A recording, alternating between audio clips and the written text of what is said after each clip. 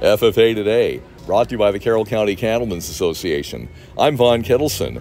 Well, I was at the recent Nordic Fest celebration in Decorah, Northeast Iowa. The members of the Decorah FFA having a booth there.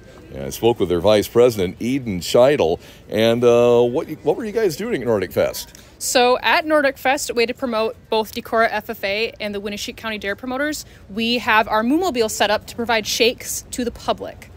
Excellent. You do other activities throughout the year, I assume, too. Oh, yes, of course. We always have some sort of competitions. Those go throughout February and March. I personally have competed in ag communications, which is a very fun way, similar to what you're doing, actually.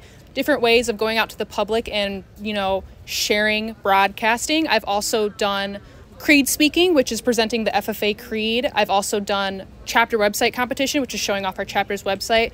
There's very diverse types of competitions that definitely show off what it's like to go into the work field and, at a youth level, developing those skills for the future.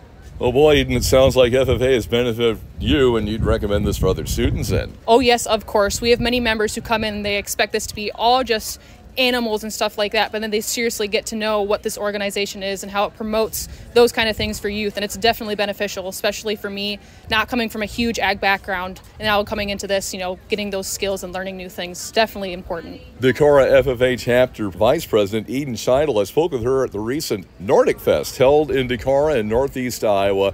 FFA members from that chapter were very active with that festival.